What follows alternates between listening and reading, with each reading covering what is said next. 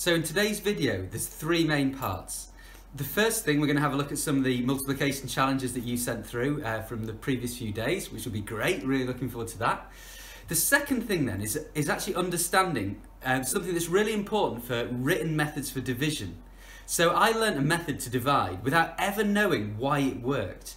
And this, when we look at how numbers can be split, can be partitioned when we divide, will help to understand why these written methods for division work without actually using them.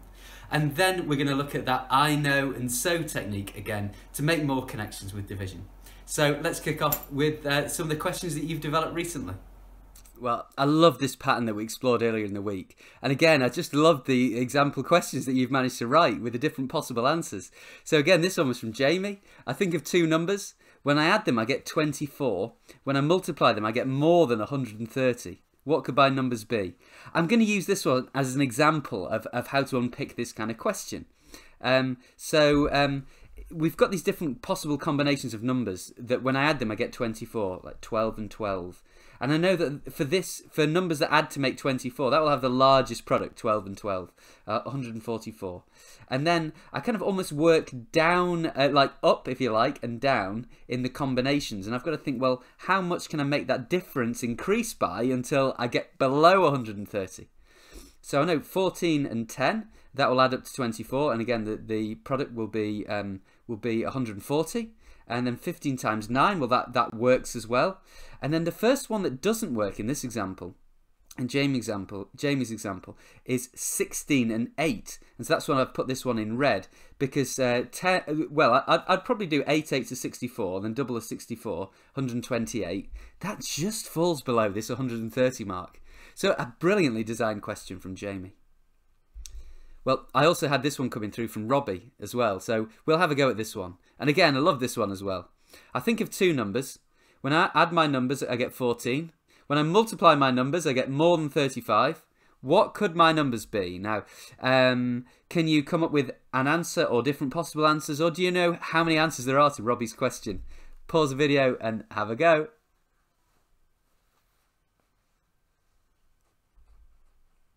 Okay, should we have a little look here? So I'd start with 7 and 7, and I know that will give me my largest product with two numbers with a sum of 14. And then essentially I'll work down and I'll think, well, where do I get to a combination where I fall below 35? So I could still go for 10 multiplied by 4 will get me to 40. So all of these combinations, of course, work because they're in between 7 and 7 and 10 and 4.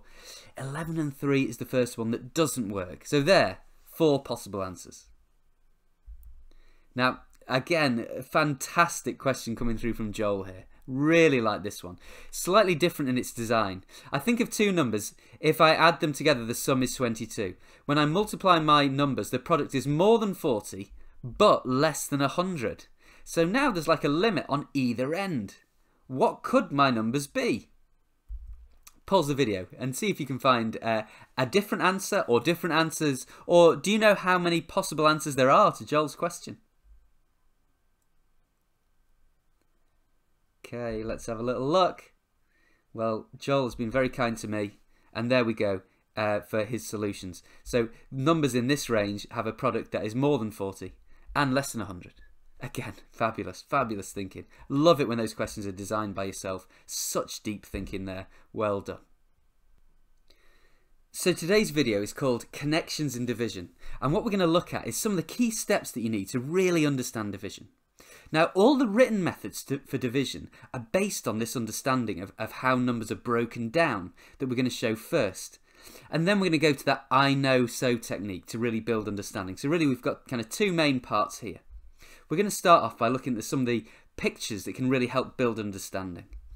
So let's say 36 divided by 9, and we know that that's 4. If we know, well, 36, how many 9s in 36? There are 4. And this picture can demonstrate that, because I've got a 9, and how many 9s, and another 9, and another 9, and another 9, so 4 lots of 9 is 36. So I don't need to break up the 36 when I'm dividing by 9, because I already know how many 9s in 36. There are 4. But if I'm doing 38 divided by 9, all of a sudden I do need to break the 38 up. I need to split it up into 36 and 2. Because here I've got 36 in this section here. That's the lots of 9 that go into 38. And then there's this 2 left over. So here I actually split my 38 into 36, a multiple of 9, the biggest multiple of 9 I can, and 2. And actually when we're doing written methods for division, maybe without knowing it, this is actually kind of what we're doing. Now again, this was an example we looked at yesterday, 52 divided by 4. Now you might not know this number fact because, you know, there'll be a limit to the times tables that you've memorised. So you might not know how many 4's in 52.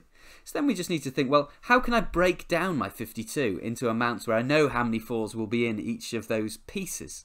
So again, the example we gave yesterday is partitioning the 52 into 40 and 12. So we know that the answer then would be 13. So, how many parts? So let's have a look. 240 divided by 6, 78 divided by 6, and 80 divided by 6. How many parts are there when I break those numbers down? Well, actually, for the first calculation, I think I would just keep it as 240. I'll just keep the one part because I know how many 6's are in 240. There are 40. 6 times 40 is 240. Well, what about 78 times 6? Now there, I'm likely to split the 78 down into 60 and 18, just because I won't have a known fact for how many 6's are in 78.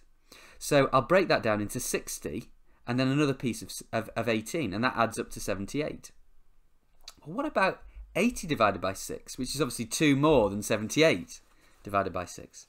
Well, there, I'll actually split the 80 into a piece of 60, a multiple of 6, and then another piece of 18, and then I'll have the 2, the remainder of 2. So I've got 10 lots of 6 here, I've got 3 lots of 6 there, and then I've got this remainder of 2. So even though this is a smaller number than, for example, much smaller than 240, I actually end up splitting the 80 into 3 parts when I divide.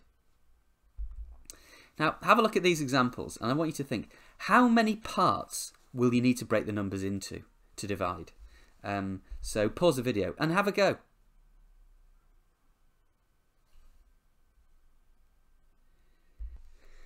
So let's have a look. How many parts? 56 divided by 4. I would generally split the 56. There's other ways this can be done, but I generally split the 56 into 40 and 16. If you're using a bus stop method, that's essentially what happens there. What about 59 divided by 4? Well, of course, it's very similar to this question. What's the difference? Well, I'll have a piece of 40, that's a multiple of 4, a 16, a multiple of 4, and there'll be this 3 left over. So even though it's quite a relatively small number, I actually have 3 parts here. About 172 divided by 4. Well, I'll split the 172 into 160, 40 lots of 4, and then that 12 as well. Now, this is the last part of the video that we're just going to have a look at. This technique, I know and so.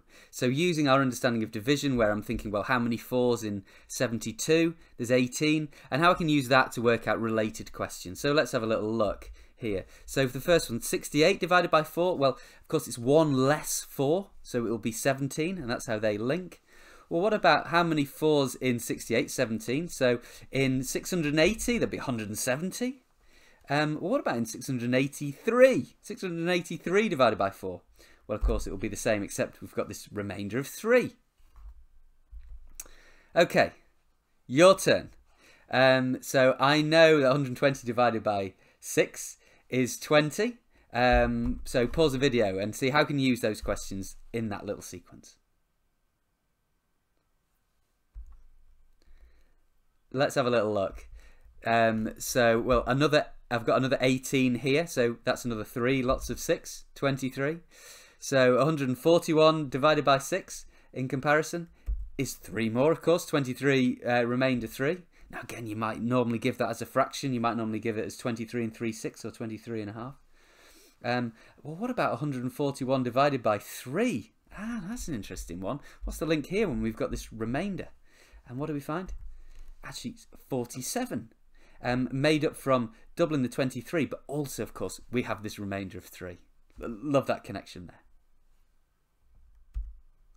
So, today's task, you find them by clicking on the blue link below this video. And for the first part of either task A or task B, you might be able to work out the answers to these questions, but the main thing is, how do you partition the number to divide? So when you're doing 176 divided by 8, how do you partition the 176? Which numbers do you break it into? And think, I can work out how many lots of 8 in this number and in that number, maybe, if you're partitioning into 2 numbers. And then equally, there's these 2 sets of I know and so questions. So can you see the combination between the question above and the one below? How can the one above help you to answer the one below? So have a think, what's changed here? I'm still dividing by 8 here. How much more is 272 than 256? There's a suggestion for that first one there. And there's task A and task B. And equally, you might want to have a little go at the back at one of our broken calculator questions that involve division. So how can you manipulate those numbers to do the calculation with that broken calculator?